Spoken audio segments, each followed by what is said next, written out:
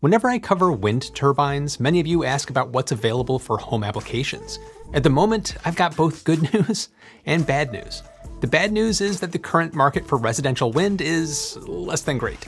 The good news, we have a lot of new innovations that look to improve it. The team behind the US-based startup Harmony Turbines is hoping to popularize wind energy for the masses and allow them to have their iPhone moment. Plus, if you remember our video on Aeromine's rooftop models from last year, we have an update on how its motionless design is progressing out in the real world. But of course, these are far and away from the only companies working on bringing wind power generation to our backyards. I mean, residential wind has to have its moment someday, but when? Or should I say, but wind? I'm Matt Ferrell. Welcome to Undecided.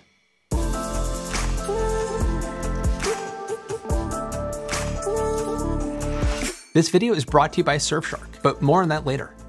I have solar power in my home, but it's obviously only producing significant amounts of electricity on sunnier days.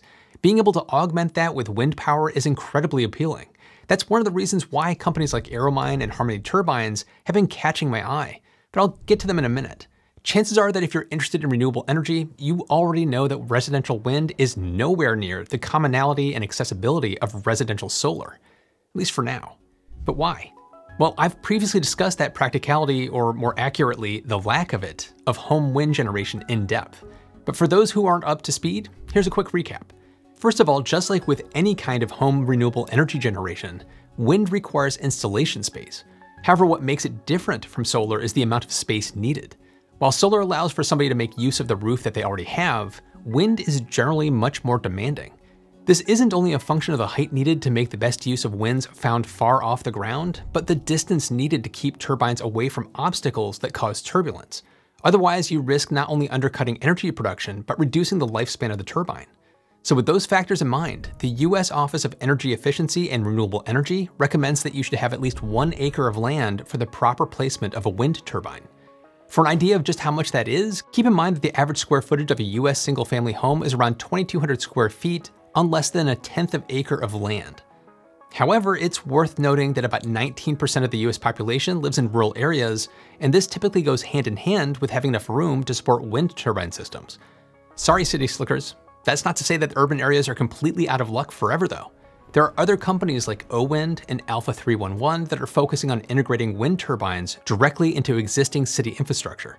I can dive into these companies in future videos if you're interested, just let me know in the comments. And that brings us right to the next barrier to wind energy. It might seem obvious at first, but to take advantage of wind power on your home turf, you need, well, wind.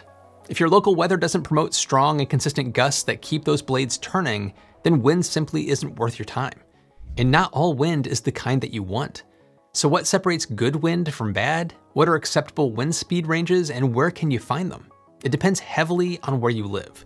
In a 2022 study on distributed wind setups conducted by the US government's National Renewable Energy Laboratory, its authors identified California, Minnesota, and the Northeast region of areas of interest. These places tick all 3 of the boxes that allow for profitability: enough wind supply, high retail electricity prices, and favorable political policies. On a state-by-state basis, New York, Minnesota, Kentucky, Texas, Oklahoma, and South Dakota stand out for holding the largest economic potential for residential zones. And the researchers also spotlight my own personal stomping grounds, the region of New England, as a solid contender because of its particularly pricey electricity. It's very expensive here. And when it comes to capturing wind energy in residential, suburban, or urban settings, you're talking about wind speeds at roughly 10 meters or about 30 feet above the surface level in most cases. And if you look at this map from NREL on those average wind speeds, you'll notice one major trend. Most places have a speed of 3 to 5 meters per second, or about 6 to 12 miles per hour.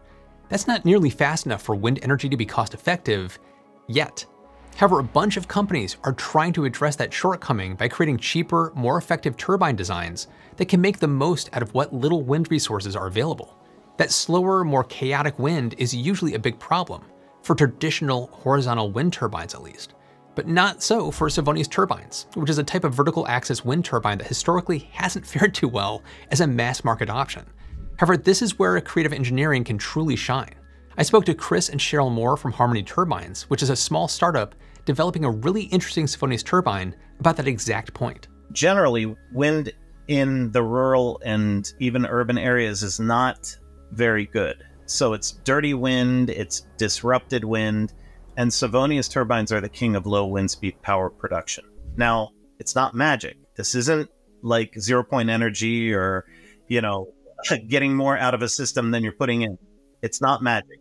It does need wind to make power, but if the majority of the United States and the world at large doesn't have good wind, shouldn't we try and make a wind turbine that can at least capitalize on that, you know, poorer wind condition? That brings me straight into possible solutions for the more residential market.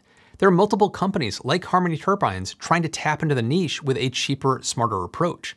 Before we get into that though, there's also a smarter approach to protecting yourself from online tracking and targeting, and maybe even saving some money. And that's today's sponsor, Surfshark. Surfshark is a fast, easy-to-use VPN full of incredible features that you can install on an unlimited number of devices with just one account. Most of the time when we talk about VPNs, we're focused on giving yourself security as you travel around the world, but it can do way more than that.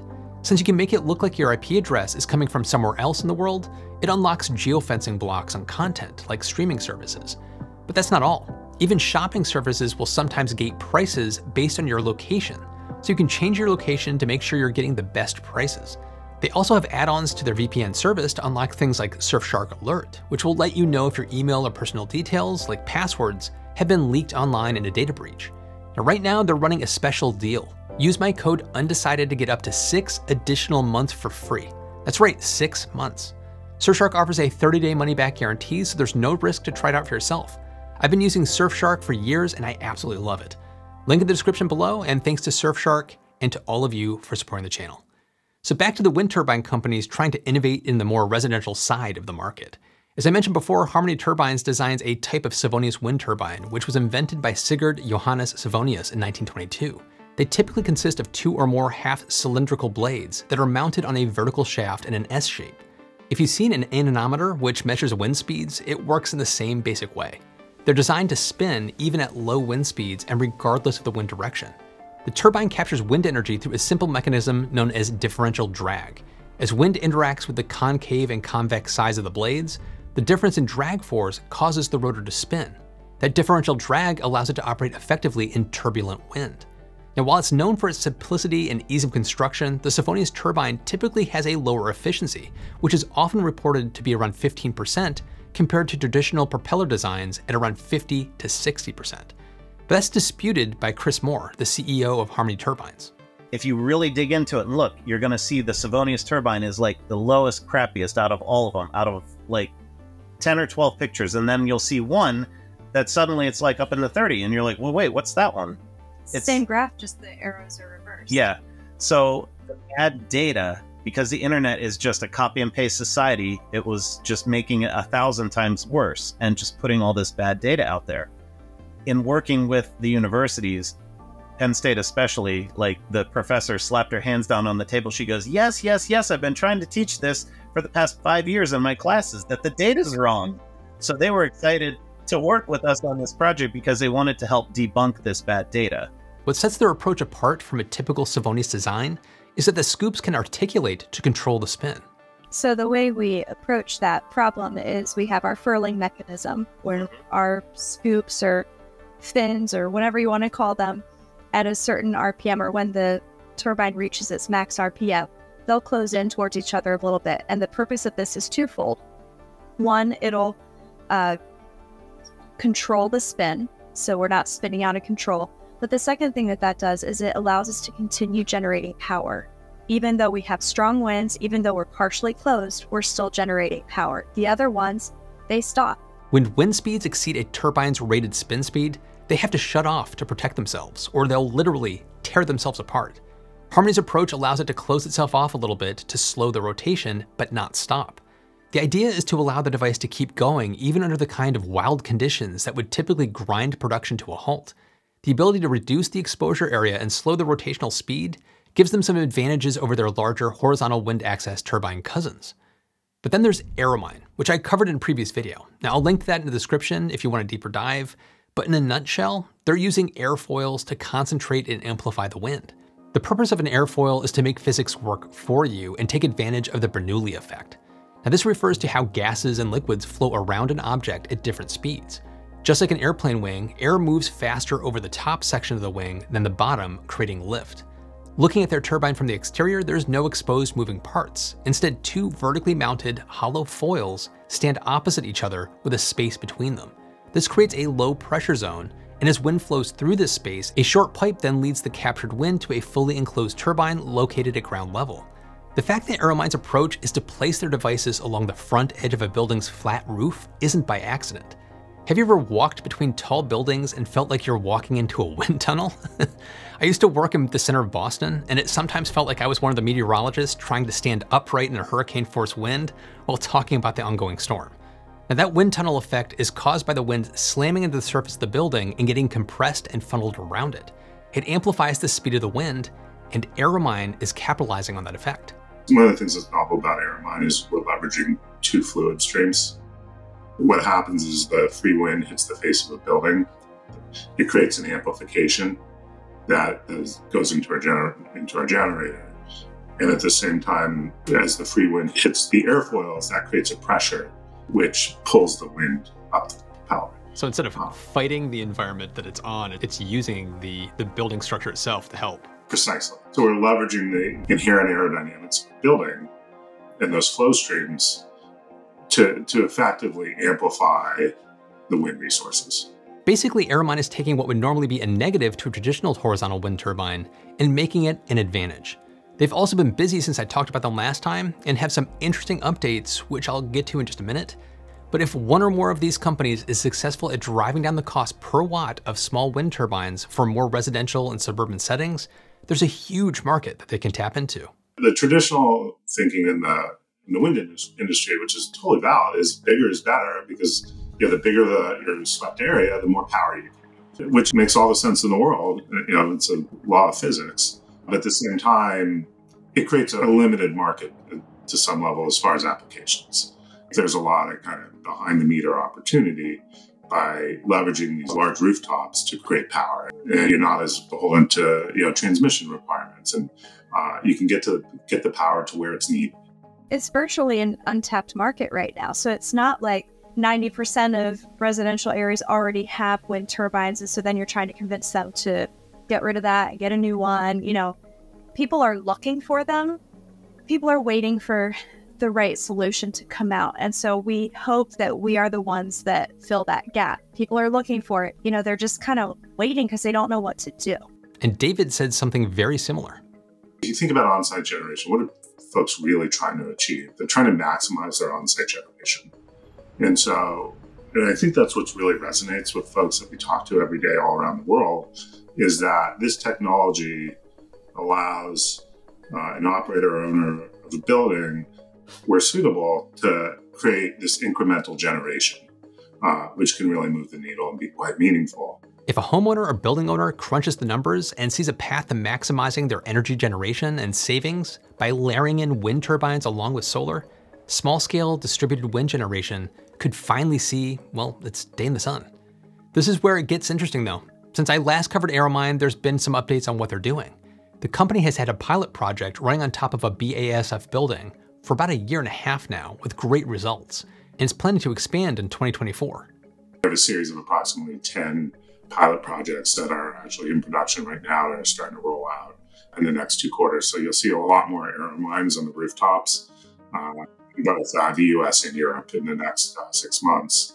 And then we are in kind of the final stages of what we call design for manufacturing of our mass market product, which should be introduced late in 2024.